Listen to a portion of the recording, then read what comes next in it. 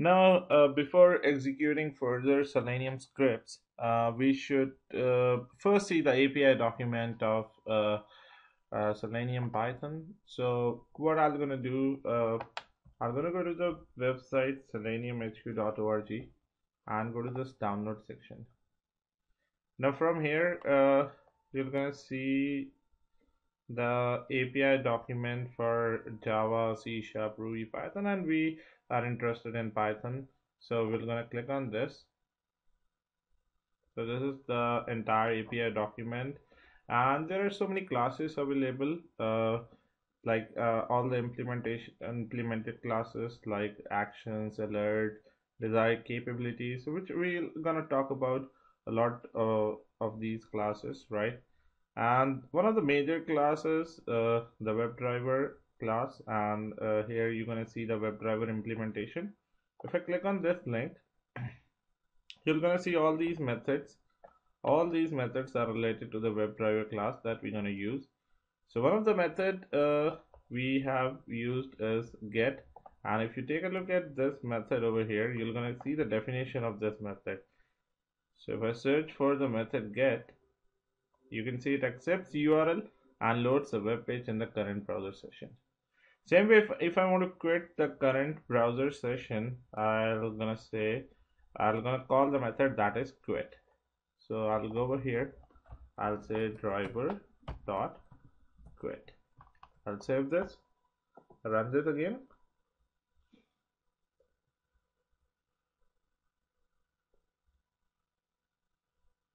And it has navigated to Google and then quit the driver instance, right? Same way, what I need to do, the next test is to, let's say I want to get the title of the page. So how to get the title of the page? We have a method that is title. So it should somewhere over here. It returns the title of the current page. So I need to say driver.title. So when I say driver.title, it will return me the title of the current page, and now I want to print the title. So either I can directly do it like this, print, and give this thing over here, or I can store it over here, title equal to this, into a variable, and then I'll say print title like this. And if I run this,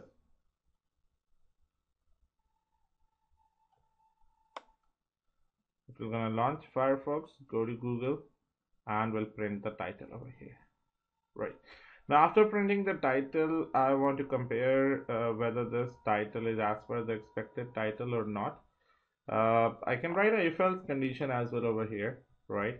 So I can say if my expected title is, let's say my expected title is Google, and I'll say in driver.title, right? If the expected title is there, then it should print pass, or else it should print fail, right? So if I save this and run this again, let's see if the title matches the expected title, then it should pass it, otherwise it should fail it. So it returned pass over here.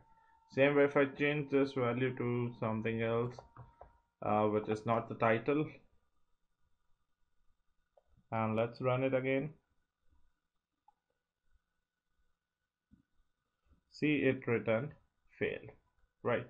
Same way you can use other methods as well. Let's say if you want to maximize the window, so maximizing the window, this is the method. So you can say after driver.get driver.maximize window. Just save this, run this again,